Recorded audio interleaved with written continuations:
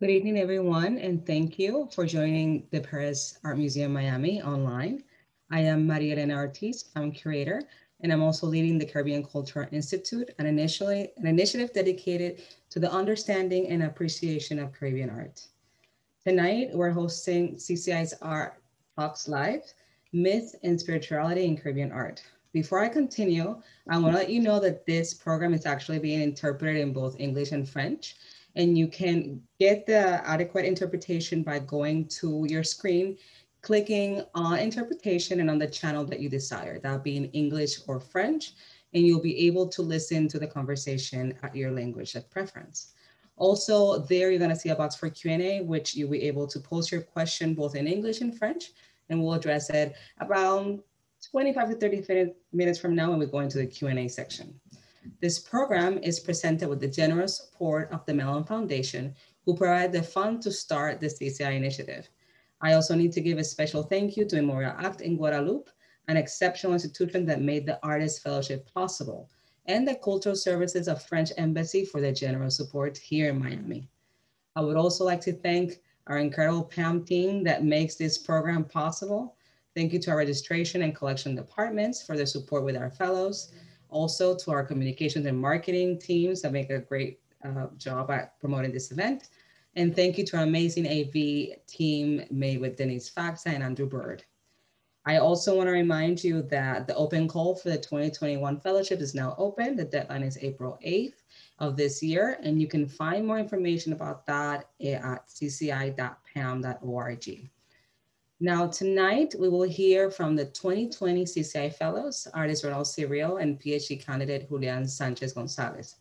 After their presentations, we will have a brief conversation with them and Caribbean Cultural Institute Coordinator Iberia Pérez and myself. First, Cyrille will briefly share his practice, followed by Sánchez Calderon analysis on 3 works of our collection from artists Arnaldo Roche-Rabell, Belkis Ayón, and Purvis Young in relation to myth and spirituality. In collaboration with Memorial Act, Centre Caribbean de Expresión et de Memoria de la Traite de Esclavage in Guadeloupe, and excuse me for that, the 2020 CCI Artist Fellowship was awarded to visual artist Ronald Cyrille, also known as Blackbird. During the fellowship, Cyrille had a studio in the premises of Memorial Act where he produced a series of new works. As part of this program, Cyrille had the opportunity to engage in a series of virtual studio visits with international and regional scholars and curators, including Dr. Marsha Pierce, Claire Tancons, Dr. Terry Guys, Giscard Bouchet, and Simone Namji. Recognized for his public artworks and surreal imageries, Cyrille creates paintings, drawings, sculptures, and murals that present his personal mythology. His colorful and energetic brushstrokes reveal otherworldly figures in dreamlike settings, evidencing humor, satire, and Caribbean histories. Inspired by the writings of Edouard Glissant and Aimé Césaire, Cyrille evokes the lusciousness of the Caribbean landscape alongside the region's instability and idiosyncrasies. Cyrille's work has been presented in solo exhibitions at prestigious venues such as the Volta Art Fair, New York, Remy Unsat Cultural Center, Pontypridd, Guadeloupe, the Fondation Clément and Atrium, both in Fort-de-France. Cyrille has participated in group exhibitions at the Hunter East Harlem Galleries, New York, the Little Haiti Cultural Center here in Miami, and Tout Le Monde Festival, among others. He lives and works in Guadeloupe. Now, I will pass the mic to Ronald, who will be giving his presentation in French. So please make sure to click the English interpretation button if you need it. I know I do. And if you value this program and any other programs presented by the museum, please consider supporting us by joining and going to pam.org/donate. Please join me in giving a warm welcome to Ronald Cyrille.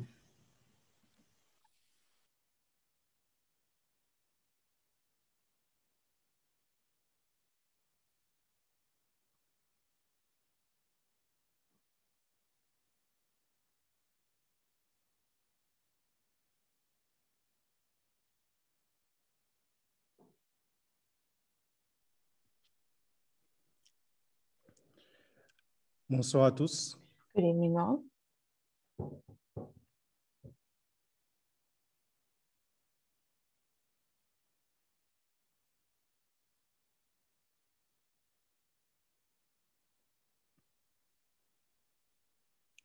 Bonsoir à tous. Hello to all. Good evening.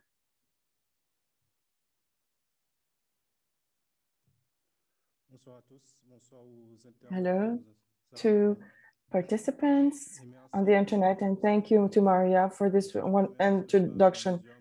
I would like to thank PAMM for this collaboration and the Institute for Caribbean Culture that enable me through this opportunity to develop my research and my work. I also want to thank Memorial Art that supported me in this project so that this be a success. I will talk about my work. So my artistic practice, it's a narrative. I paint what motivate me and what my concerns, the history, the dialogue between my present and my past is a personal mythology that also encounters a Caribbean mythology of legends and stories. I create fantastic animals from my alphabet that becomes is presented with different histories. So I talk about what my concerns, and the characters evolve in different settings, and it's like souvenirs of my youth. I talk about Green Paradise Lost, the souvenirs of a green paradise lost. In this first work, it's a series. So this diptych is on paper, a paper where I used aplas. So what cut out and pasted forms. So this is a more pure work, and so you have these fantastic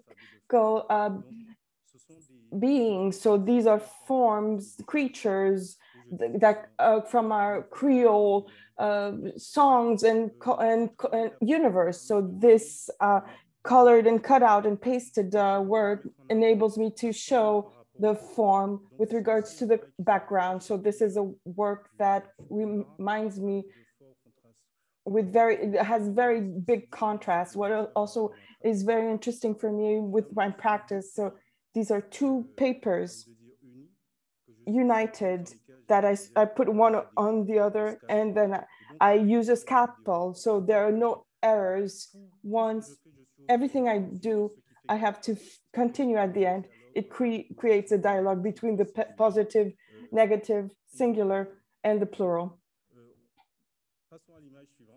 Next slide, please. So this is a technique a different technique. It's a different technique. Here you have something that I have that I do in a photo lab. So it's not a perspective of the photographer, but the researcher. In the lab, in a dark room, I use all these products that I handlings that I want to modify the paper, alter it, and create surprises. And when it's in the sun, I see that there are forms that accidentally appear, and I use the grattage or acrylic techniques, and sometimes I erase or play with transparencies. So the lab, that's where I create supports, places where my characters will reside. What is important for me in this work is that a lot of things I cannot grasp. For example, the character on the right is accidental. So next slide, please. Here you have something different. This is volcanic and cannibal. So this is an artwork. This is paint on a canvas. So I see, so you have this fantastic, so this is my alphabet. This is plastic that I used for the Creole song. Every character is isolated. I can create a relationship between these characters. These are animals. I talk about fantastical beings because we find them in mythology and histories that are spoken and are talked and shared. So they become the characters, the center of my story. Sometimes these animals can look like human beings, and this is disturbing. We can continue, please. Next slide, please. So this is a sacred feminine. This is a painting with regards to, compared to what was previously shown. This is the celestial and the terrestrial aspects are identifiable. So this is from my souvenirs as a child. This nature and these landscapes are really good setting for these stories. So this is the Mamandlo, mythical figures. So from these fantastical beings, I define this. Mamandlo is strong, powerful, dominates the landscape with all these elements, human, animal, and plants like,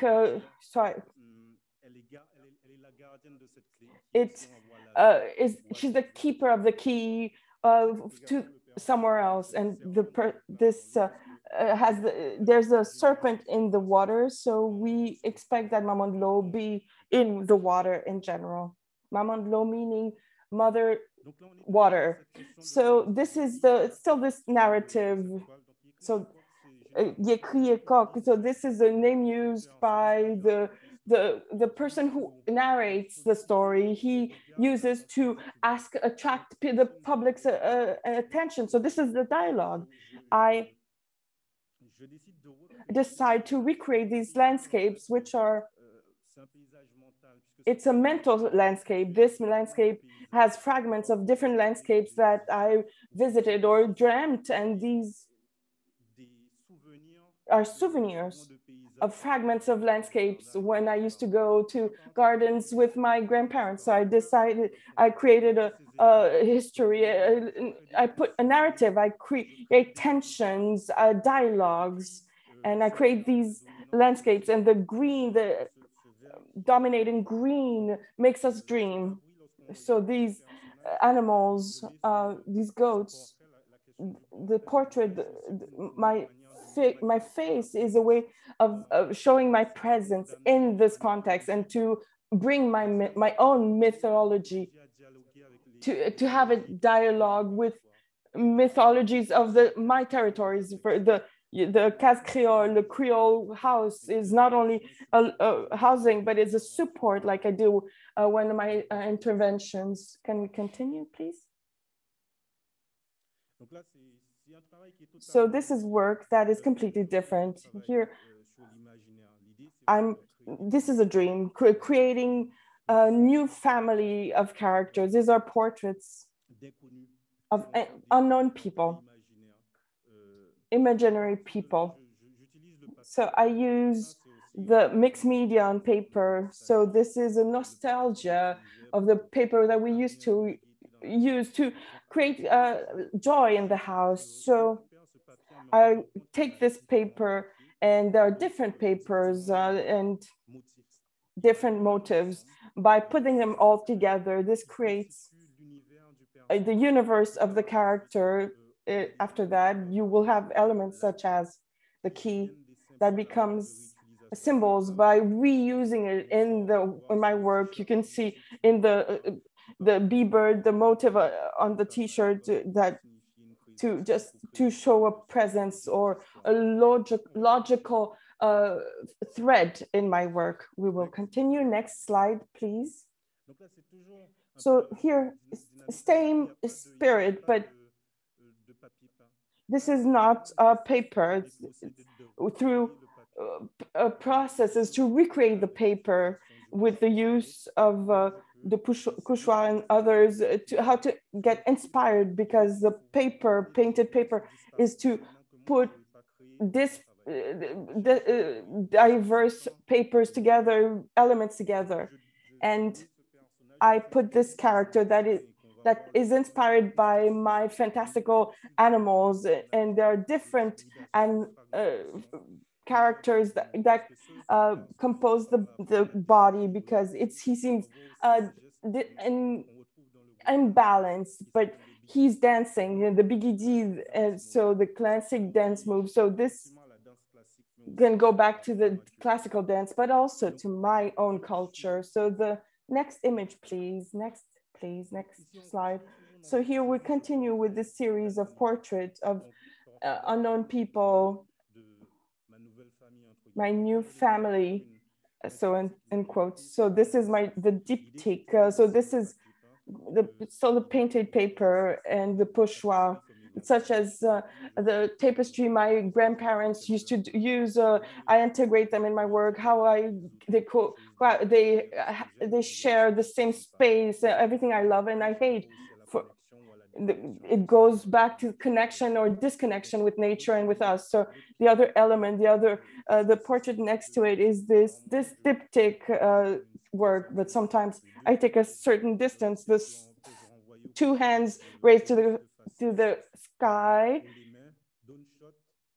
don't shoot, so hands up, don't shoot. So this goes back to the Black Lives Matter movement, but also Clodo. So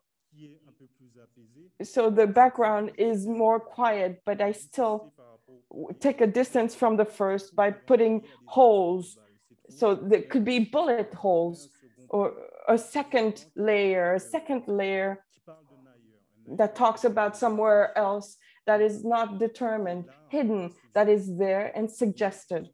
Next slide, please.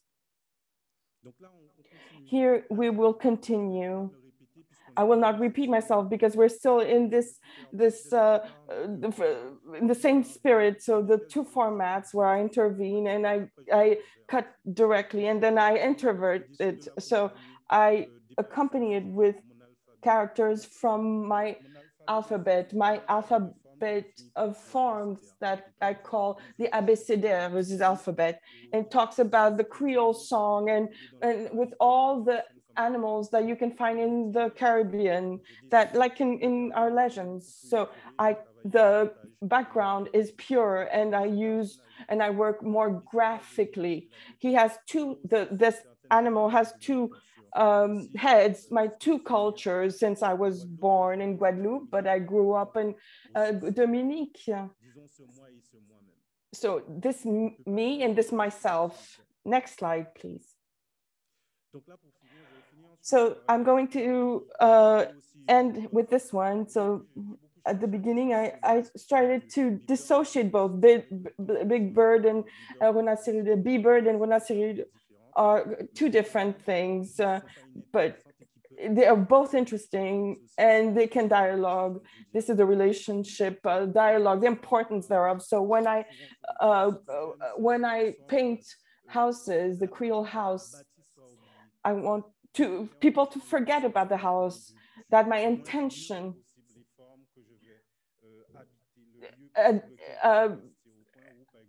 they really for like the windows becomes the eyes, the shoes, the person, the character itself, and the bird, of course, that show that it's from Big Bird. I thank you very much for your intention. Thank you for your attention.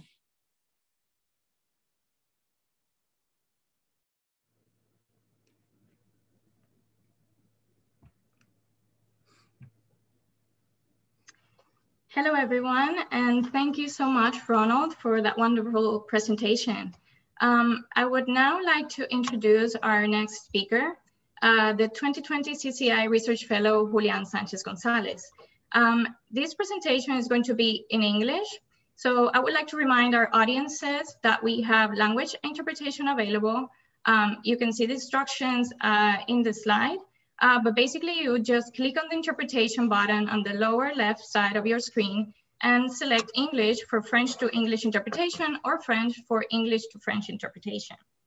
So that said, I would like now to present our speaker. Julián Sánchez González is a doctoral candidate in art history at Columbia University at the City of New York. and also holds a master's in art history from New York University's Institute of Fine Arts. His research focuses on the relationship between artistic and spiritual practices in modern and contemporary eras, particularly in Latin America, the Caribbean, and the United States. His PhD dissertation explores Colombia's first World Congress of Sorcery, a 4-day international event organized in 1975 that included spiritual ceremonies, popular culture, art-making practices, and gathered scholars and artists to discuss themes related to the magical, the supernatural, the surreal, and the occult. Sánchez González's work has been supported by the Fulbright Program, the Ministerio de Cultura de Colombia, and Fundación Colfuturo. His writing has been published by the Museum of Modern Art in New York, the Colección Patricia Phelps de Cisneros in New York and Venezuela, Oxford Art Online, the Universidad 3 de Febrero in Buenos Aires, and the Universidad Jorge Tadeo Lozano in Bogotá. So without further delay, please help me welcome Julián Sánchez González. Thank you so much, Iberia, for this kind introduction. Before I start my presentation, I would really like to express my infinite gratitude to you and to Elena for making this research fellowship happen, especially in the current conditions of the health crisis we're going through. So I feel very privileged and very honored to be able to hold this position this year, last year and this year, and to be able to show some of the results of the research that I did remotely from Bogota and also in Miami in November last year.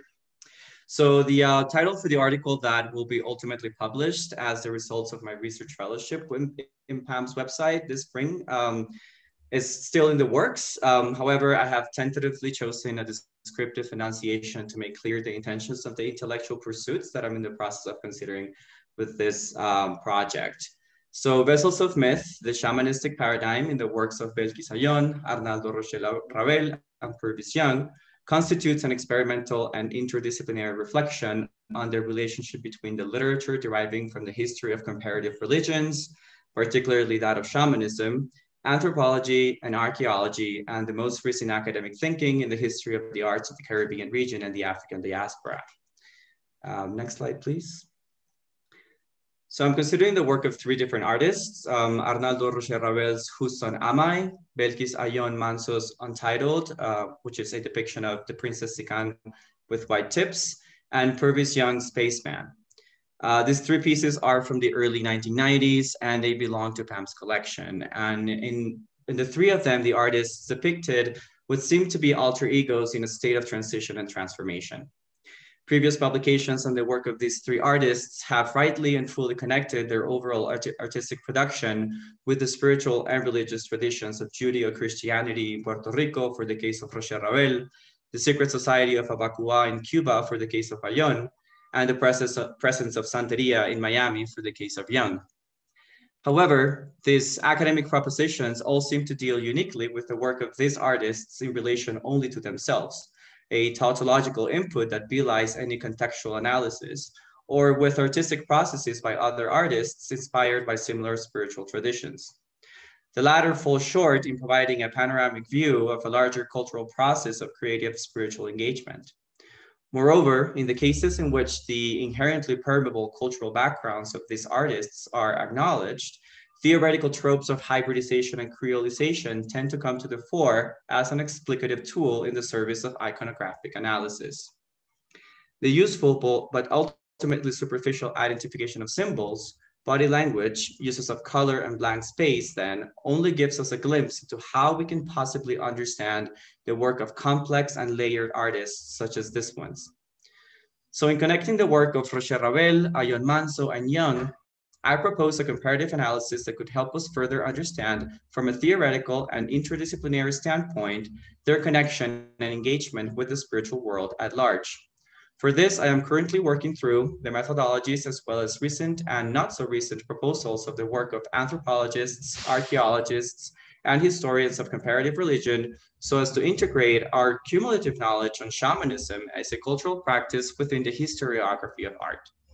A useful springboard for building this connection has been the work of Romanian historian of religion Mircea Eliade, American mythologist Joseph Campbell, Austrian-Colombian anthropologist Gerardo Reichel-Dolmatov, South African archaeologist David Lewis Williams, American medical anthropologist Michael Winkelmann, and American cultural anthropologist Mary Weismantel. So of particular interest in the search has been Winkelmann's succinct proposition of the shamanistic paradigm, which he describes as a series of historically identified behaviors in which most shamans, that is, individuals who serve as bridges with other worlds and supernatural realities, traditionally engage in, regardless of their cultural positionalities. Some of these key phenomenological experiences triggered by physical as well as spiritual conditions are posited as those of soul journey or soul flight in an altered state of consciousness, also known as ASC, and also described as a form of ecstasy, the abilities of divination, diagnosis, and prophecy, spirit relations as foundational to professional capacities, and also initiatory death and rebirth experiences. So while I would not go as far as to claim that any of these three artists I chose as case studies could be effectively deemed as shamans in their context of origins or internationally for that matter, I do find useful, despite renowned controversies on these theories, particularly those posed by pre-Columbian art historian Cecilia F. Klein, to think of their life stories and creative processes under the light of the literature of shamanism. I see this as a strategy to find some answers to lingering questions about their work, and also as a way to help us broaden our interpretative horizons on the relationship between spirituality and art in the contemporary era. So in what's left of this presentation, what I would like to do is to give you a very brief overview of the inquiries I'm currently thinking through in relation to the work of these three artists.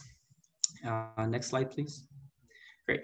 So born in Santurce, Puerto Rico, educated in San Juan and Chicago, and considered one of the most influential painters in the history of Caribbean and neo-expressionist art, Roche-Rabell's work can be described as being in a constant pursuit for the understanding and portrayal of the paradoxical experience of the human condition.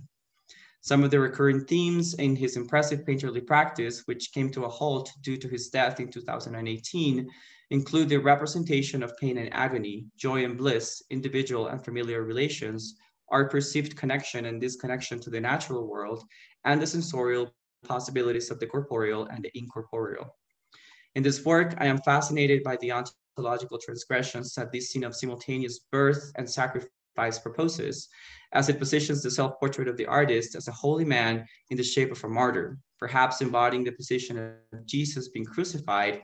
In thinking of the shamanistic paradigm earlier described, I am most interested in connecting this iconography with the idea of corporeal transcendence as a way of liberating or healing the body from its physical constraints. So one must ask, indeed, what these limitations are about, and what was this artist in search for a recreation of his own personal mythopoesis, or individual myth of origin, in combining Western and African iconographies in such a violent composition. Taking a panoramic standpoint, it should be acknowledged also that this kind of narrative is not necessarily literal or personally bound, but rather a recurrent trope in mystical healing practices elsewhere. As Colombian anthropologist Luis Eduardo Luna has beautifully commented in the past, it is in the poetic and artistic renderings of the experience of the healing process enabled by the use of sacred plants in the Amazon rainforest that one can see the interconnectedness of the whole beyond the readily available bodily experience. This process shows itself as a violent one, a crossing of a liminal boundary by force of necessity, as it requires the utmost deconstruction and reconstruction of the structures which the individual inhabits. Here, then, becomes quite successful in bringing this agitated process to a pictorial materialization by virtue of his careful selection of iconography, composition, and technique. Next slide. The work of Cuban printmaker Belkis Ayón has garnered quite a lot of attention since her sister Katia and curator Cristina Vives organized a major traveling show of her artistic legacy in 2016, several years after her untimely death in 1999. Much of the literature written on her work before and after her death has largely focused on the long-standing academic and creative investment Ayón had with the Abakua, an all-male Afro-Cuban secret society with cultural and historical roots in Western Africa, particularly Nigeria. The myth of the Princess Sigan, a woman who was revealed the secret of life by the higher powers and divinities, and then sacrificed by the men of her tribe so that the secret would live amongst them is a recurrent trope in Ayón's work, notably since the mid-1980s. The desire of spiritual transcendence was expressed in interviews by the artist during her lifetime and is one of the reasons why she felt a personal affinity with Sican's myth. So in this print from 1993, Sican's iconography is clearly identifiable in the spikes around her body as they symbolize her martyrdom.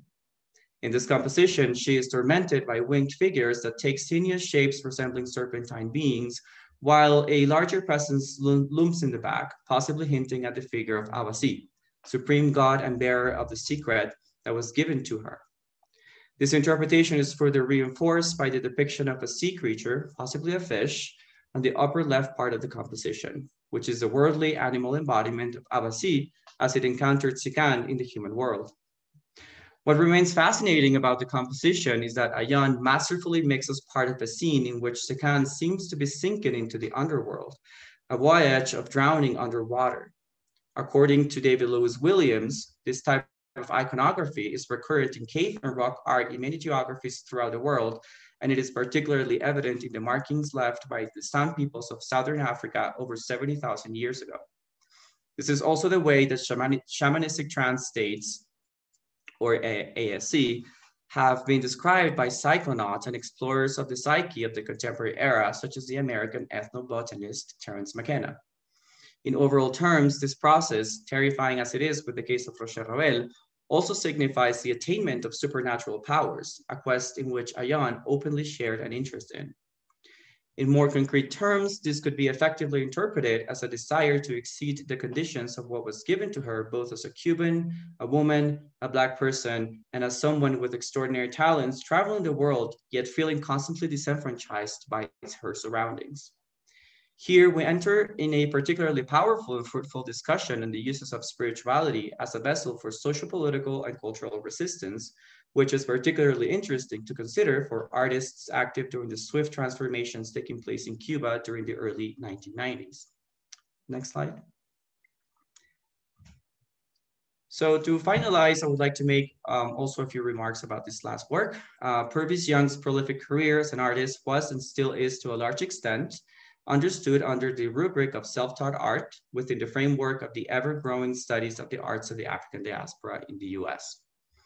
However, the most recent exhibition of his work at the Roosevelt Museum, one of the largest, if not the largest after Young's death in 2010, decidedly wished to position his paintings and drawings through the lens of their own terms, thematic explorations, preoccupations, and material interests.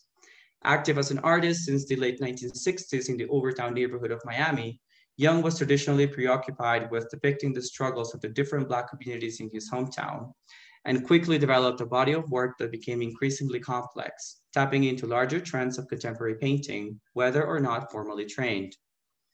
One of the most significant of these was precisely his interest in rendering the recurrent figures of his work, such as pregnant Black women, Zulu warriors, and street protesters, in compositions in outer space, surrounded by planets, stars, and alien-like creatures. In this work, titled Spaceman, Young interestingly conflates two of his recurrent figures, slaves and angels, into a single being, a Black astronaut, which is represented in a mountainous landscape, usually associated with a message of freedom as the antithesis of the urban center in Young's work. This figure is also joined in the composition by a number of horned, smaller figures that dynamize the pictorial space and potentially speak of interplanetary travel, but also of demonic and diabolical associations given to the spiritual belief systems of the African diaspora.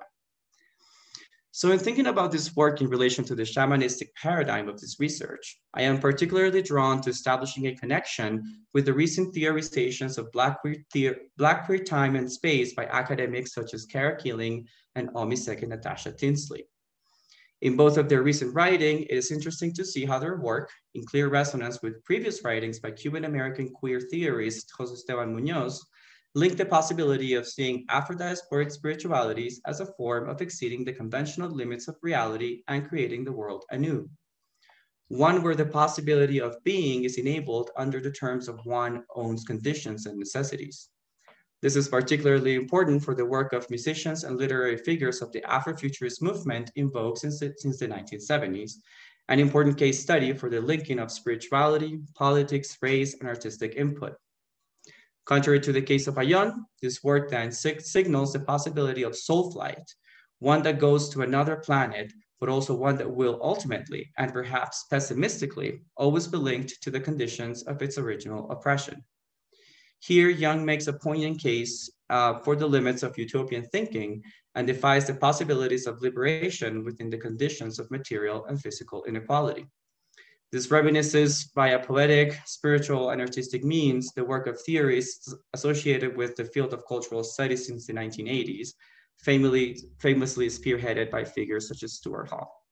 So with these reflections, I think it would be good for us to start off the Q&A. I would be very curious to know your thoughts and to engage in conversation with María Elena, Iberia, and Ronald. Thank you. Hi, everyone, and thank you, Ronald and Julián, for such lovely introductions to your work and practice. I wanted to start, I'm gonna go through the questions that I have here shortly. So if you have more, please go ahead and put them on the Q&A section. And as you put in your questions, I wanted to ask quickly to Ronald. You know, in Julián's presentations, we saw a lot about how these artists were using myth and mythology and just also African diasporic religions to speak about a type of resistance within the Caribbean landscape. And I was wondering if that's also something that resonates in your work. Like, do you allude to your childhood stories and so on to speak about a certain chaos or challenges within the Caribbean? Oui. I will answer. I can answer in English, but I can also answer in French. I don't really know. Whatever works for you. Yes, I mean, because I grew in Dominica in a kind of way. We have a lot of story that's the same in Guadeloupe.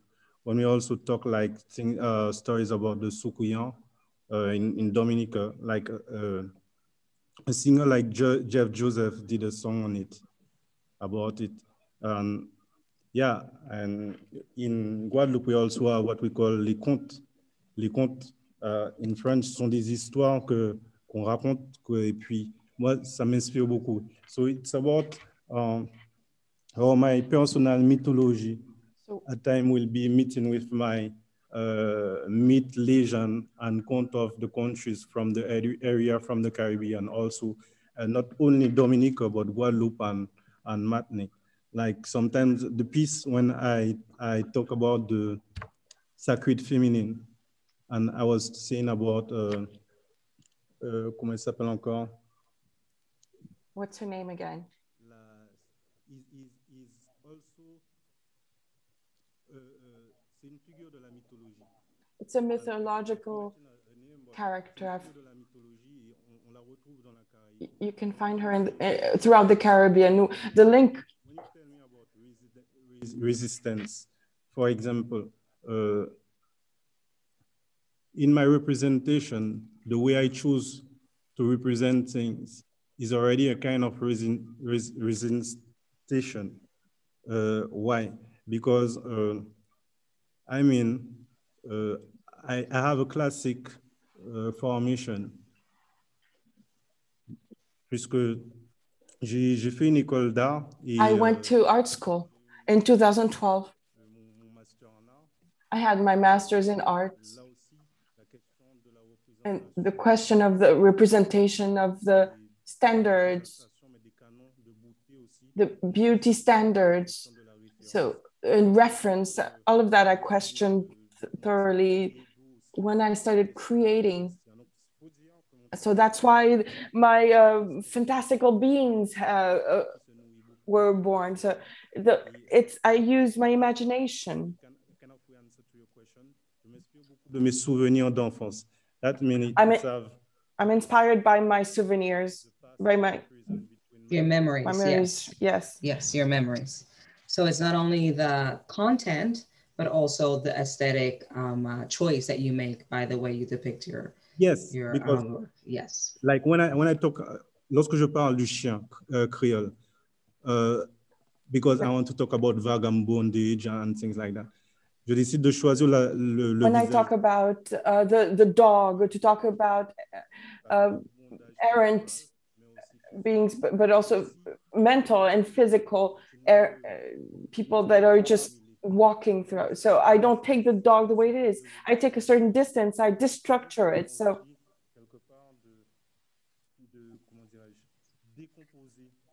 I decompose, I take some distance, not to represent it, but to present things in another angle. So I define things the way I am. What is important is the essence. When I look at this Creole dog, I want to talk about errant beings, and I want to, I only look at a part of his face, and it becomes a bird, and it becomes as I create a different world. There are imaginary and real animals. So we go back to philosophy of the tout monde of Edouard Glissant, le tout monde, multiple roots. I was born in Guadeloupe, I grew up in Dominique, I give back. Even my animals, my grandparents, they were fishermen. So I use different parts and create something new. So the character is what I call my plastic vocabulary. My alphabet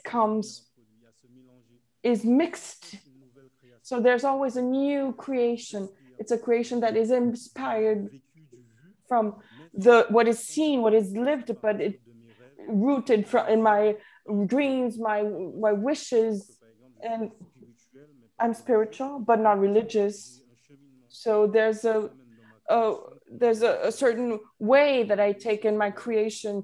So I just walk, I err, and not knowing where I go. So so the things I use become a word, becomes a gesture. Thank you. Thank you. Yeah, I think it's very interesting how in both your presentations, of the three artists that Julián discusses, and also like in your work, Ronald, we can see this blend of disparate traditions and beliefs, you know, how myth conflicts with reality. And there are also like certain ideas or elements that resonate or that recur. And one of those that I noticed from your presentations is the mask, or this idea of masquerading.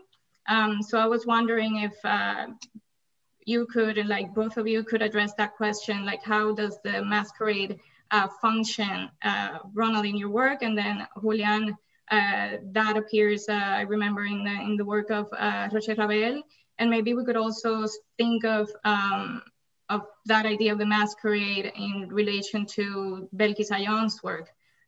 So maybe we can start with Ronald. Do you want to start? Okay, why not? Well, I mean, the mask, the mask, we all have a mask. Our skin is, first of all, is a kind of mask for me. And it's true that the mask, c'est toujours la question de l'apparence. It's always a question of appearance, of looks, what you show, what is hidden, what you reveal. So to wear a mask is also is to question what you give others to see. And this mask is linked to my culture. In the Caribbean, we are French, we're Caribbean. I'm from Dominique and Guadeloupe. In Dominique, I'm French. So our cultures, our identities are multiple identities in the Caribbean. So the mask also is present in different tribes. It's part of our heritage. When he talks about the memory of the memories. So these are elements that are important. We have, with COVID, unfortunately, this cannot happen, but we have Carnival. This is a perfect time where people decide sometimes to put aside who they are on an everyday life, and for one day, 1 week, one night, they will be somebody else. So it's the capacity to choose, but also this mask goes back to this society. It's a form of protection.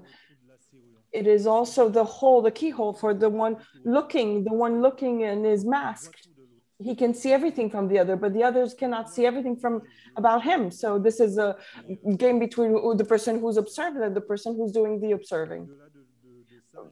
Beyond this, with regards to the mask, we've noticed in a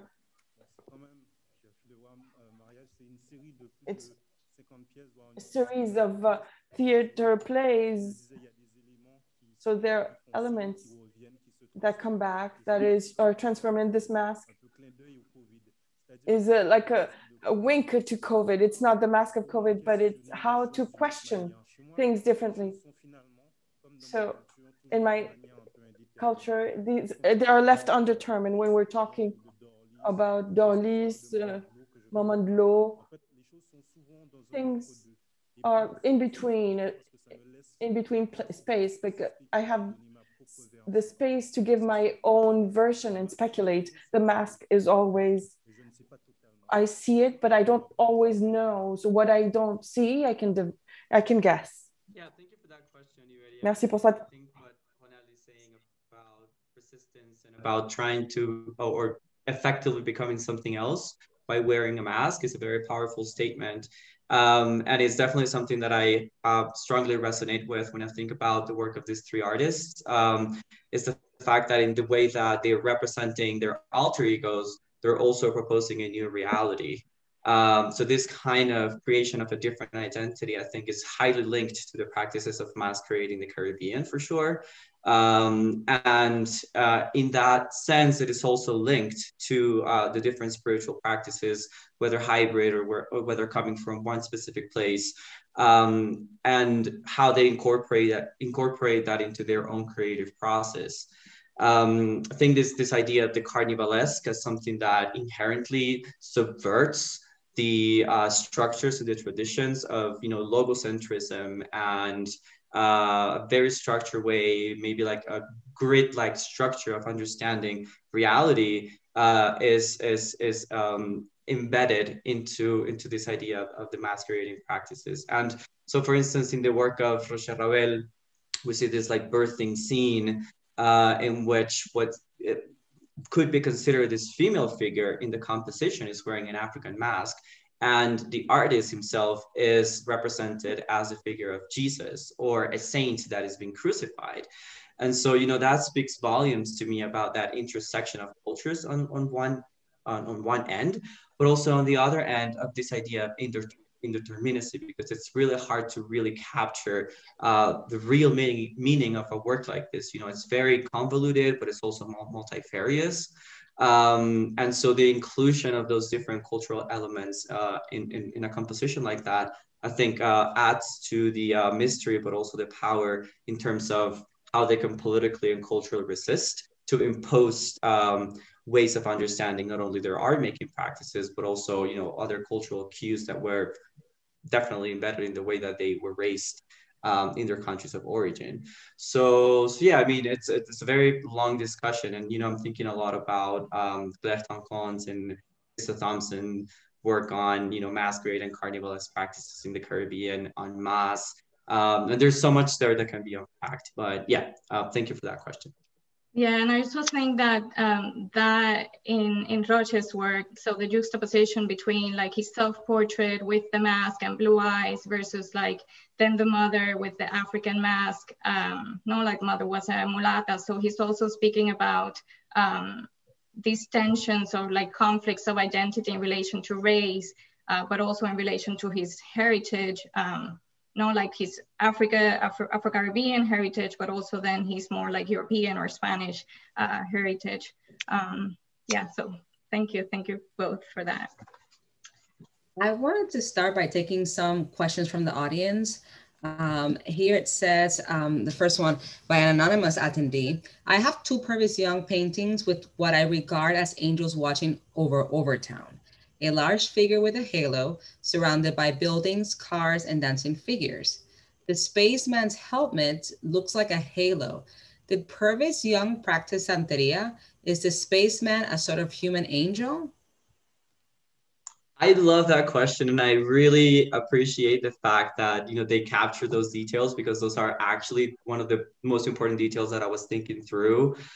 when seeing his work. So, you know, one of the really big tropes of Purvis Young's oeuvre is the angel. As I said in my presentation, both the angel and the slave are conflated into this one figure, as the astronaut, you know, has shackles around his hands and also his feet.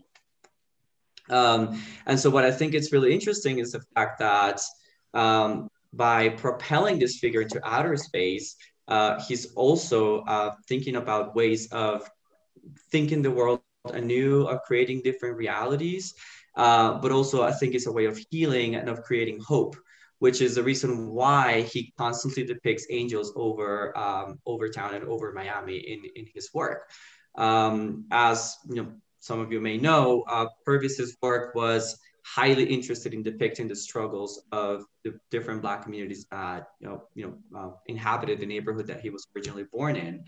And not only he depicted, you know, street protests and also needles representing, you know, the use of drugs and Black women pregnant as a way of signaling hope, but also, you know, the angels represented this idea that a better future was to be construed or was to be built, and that was possible. And so in this kind of like really strange Afrofuturistic, or not as strange, but rather unusual for his work, Afrofuturistic gesture of combining the astronaut with the angel, I think is making a really, really powerful work, message that I'm really interested in flashing out more in the article that I will be publishing later in the spring. So yeah, thank you. That's wonderful. Now we have another question by Jeff Donnelly, where they ask, to what extent are these works influenced by colonial religions, Protestantism and Catholicism? The works of, Belkis and Arnaldo Roche are definitely influenced by Catholicism. Both of them constantly depict images of crosses and crucifixions, and but it's a hybridized language, so that's definitely there for sure. And we know this is a fact for different Afro-Cuban religions, and even though Arnaldo was to my knowledge never associated with an Afro-Puerto Rican religion, he was part of that cultural context growing up. And there are certain texts that position his work in relation to Santeria as well.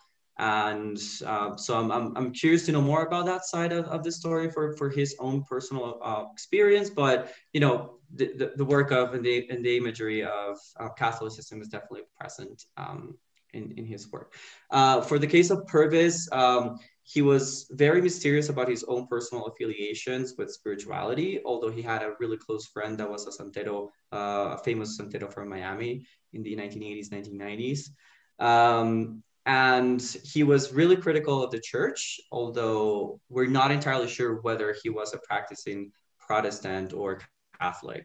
But that's kind of like indeterminate. But I think that in his own personal spiritual world, there was definitely a mix of different things that belonged to his own upbringing, as well as to people that influenced his life story as he grew up and created his work in Overtown. Now, thank you. Can I just comment one thing?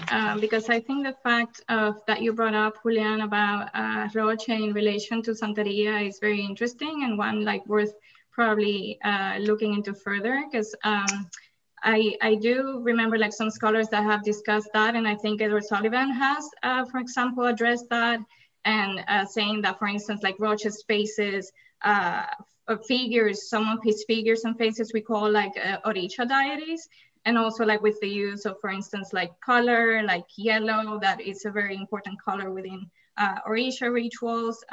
It's also very present in Roche's work, and obviously the importance of syncretism that you would find in Santeria, and that is present in Roche's work, the interaction between nature, spirit, man.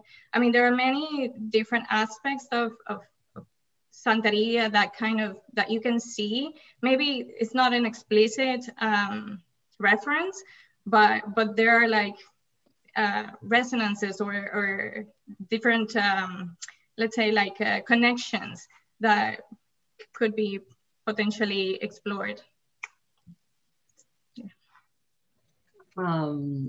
Thank you. I also have another question for Ronald. It says, Ronald, as a graffiti artist, you have to create when law enforcement and the general public doesn't disturb you. I would imagine that you work mainly at night. What role does nighttime play in your overall work, including your paintings? And this is by Alex Pierre. Oh, Alex. All right. Well, I'll say that at the beginning, I'd start at nighttime, but it's true that fast enough, people start to know who was B-Bird, because in a kind of way, we're not living in a big country. We're living on a small island, and everybody know everybody's on the island. So that's how things come true. So I mean, at a certain time, I wasn't like waiting on nighttime to go and paint. I was like feeling like, act like this is like I going to do a crime. So at a certain time, I just decide, okay, well, I'll feel free and I go in and work all day, like morning time, afternoon, don't matter. And this was important enough for me, because I believe is at this time I start to meet people and start to really hear what they was thinking about my work and what they was appreciating my work. And that's how I decide to make a kind of statement and say that, okay, right. Well, right now, B-Bird will do what he want when he want, and don't matter if the police come, well, I'll just have to talk with the guys and explain them, well, this is what I do, and I share in my universe in this type of way. And yeah, I mean, in the week, I was doing some street art and some pass, and right now we can be talking and we just have respect because they themselves, they also dreaming. I mean, yeah, that's a part of the real story. Police, government, everybody dreaming. And me, my job is to share my dream. Now, I will ask one last question because we're at the end. And I'll ask, it's by John Pierre. And he asks, or they ask, we speak of realization in language, but do you see it in art? And if so, how? And I think that we can probably all speak to this question, which is why I think it's a good question to end the program with. Yeah, that's a nice one. Anybody wants to take it? I mean. Yeah, well, I can start. In a kind of way, creolization, I'll take it in French. I'll feel more comfortable. Creolization, creolization. We will go back to the Edouard Glissant's concept. For me, this is the relationship. So I feel, how can I say, in a sort of a creolization in what I give to see in my work on a literary basis level. From what I've seen from the works from Edouard Glissant, seems that it went in the direction of abstraction. But for the creolization, this is a relationship established with fragments of an object. I find I'm at home when I create these hybrid creatures. They are created from fragments of existence, and I find a new space where they live together, and there's a type of balance. And for me, this is my way of how to show creolization in my work without trying to enter in this defining the problem like that. But in my plastic research, this is how I see things. Yeah, I think there's this one really beautiful aspect about the notion of creolization, or créolisation as Glissant understands it, is that creolization doesn't mean synthesis, but rather the integration of different cultural elements in a way that each cultural element also remains integral and does not fade into that process of blending. But at the same time, in that creolization process, there is an aspect of mystery that remains, as much as we don't really know for sure or entirely how the identity process functions. And so there's an aspect of mystery there that is really fascinating, in the way that Glissant theorized about, you know, the postmodern subject, the postmodern identities of the late 1980s, early 1990s. And when I take a look at the work of artists who engage with different spiritual systems, I feel that is precisely what happens when the different blends of spiritual denominations come into play. And, you know, we were talking about this earlier, María Elena and Iberia, you know, during my trip to Miami, I had the opportunity to see the work of contemporary artists like Nicole Salcedo and Vicky Pierre, who are, you know, fascinating in what they do, and they take clear, direct cues from the work of artists like Belkis Ayón and Purvis Young and so forth. And, you know, I see this element of, you know, trying to understand the mystery of identity and enjoying the sublimity of what that means, but at the same time, not fully trying to understand what it is. So it's like this tension between knowing but not knowing too much. And I think that keeps on happening in the creative processes of artists who were influenced by, you know, these artists that I'm researching from the early 1990s. So there's this whole like theoretical thread that can be drawn, which I think is really fascinating to explore. And, you know, creolization is definitely like a springboard for that kind of analysis.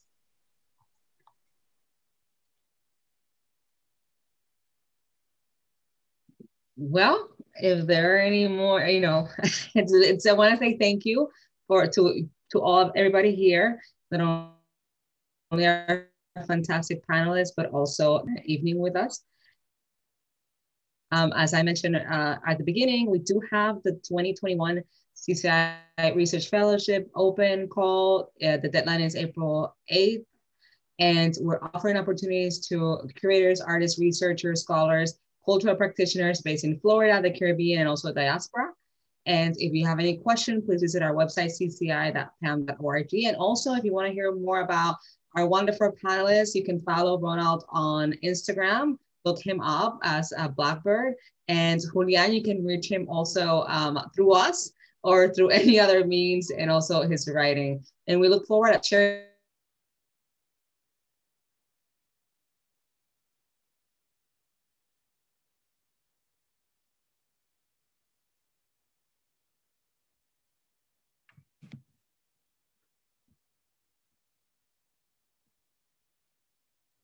Sorry.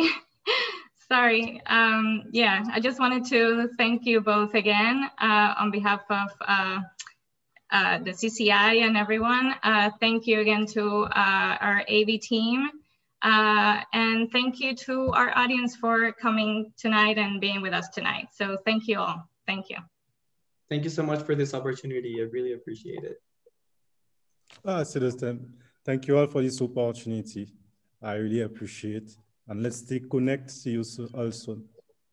Thank you, everyone. Have a good evening. Thank you.